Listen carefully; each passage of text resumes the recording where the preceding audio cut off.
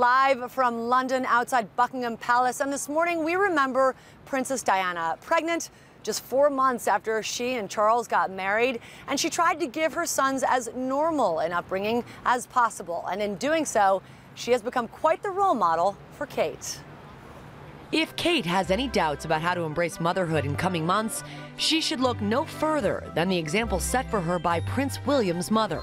When it comes to mothering a future monarch, royal watchers say Princess Diana set the gold standard. Diana lavished her boys with affection, and she was truly a loving parent, which in many ways broke the mold of traditional royal parenting. While Kate will enter motherhood as a seasoned adult, she'll be 31 when she gives birth. Diana was only 20 when she announced that she was pregnant with William.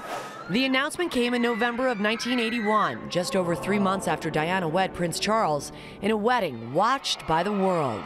The press had begun to speculate that Diana was pregnant weeks before the announcement, notably when she fell asleep sitting up at a formal function. When it came to fashion, Diana was the master, even while pregnant, donning pieces that were fashion forward for the 1980s.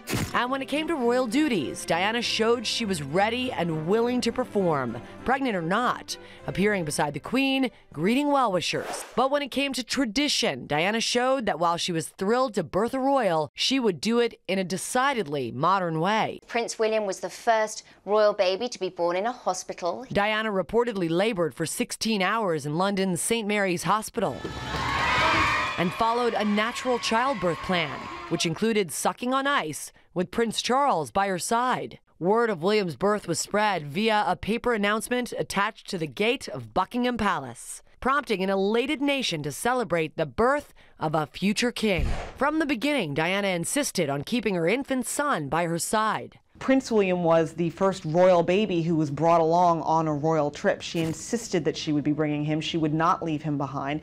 And part of the reason for that was that she was breastfeeding, also very much unheard of amongst the royal family. 2 years later, when she gave birth to Harry, Diana's hands-on mothering style continued. She regularly played educational games with her boys in their nursery and was actively involved in drop-offs and pickups at a day school in London. In the royal family, children as young as 6 and 7 had been sent to boarding school, but that was not okay with Diana. In later years, William and Harry would call Diana, quite simply, the best mother in the world. Those are some big maternal shoes to fill, but royal watchers predict Kate is up to the challenge. I think William and Kate's parenting styles may be somewhat similar to what Diana did. And I think William and Kate are really going to sort of follow that model, to do everything they can to ensure as normal a childhood as possible, while at the same time behind the scenes educating their child for their future role.